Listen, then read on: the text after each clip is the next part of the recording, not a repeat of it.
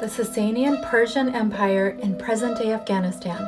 By the 3rd century, the Roman Empire was crumbling and the Han Dynasty in China was falling. The profitable Silk Route that the Kushans depended upon was at risk. Between 230 and 240, the Sasanians swept across Bactria.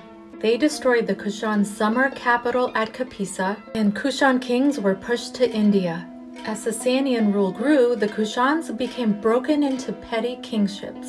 It became known as the Kushano-Sasanian period. In 410, a Turkic tribe from Central Asia invaded. They created a new kingdom called the Khanate. But in 565, the Kushanas re-established authority after the Sasanians destroyed the Huns. The Kushano-Sasanians traded silverware, textiles, and coins which were minted in Kabul, Herat, and Balkh. Sasanian rule collapsed in the mid-600s. Like and follow for more.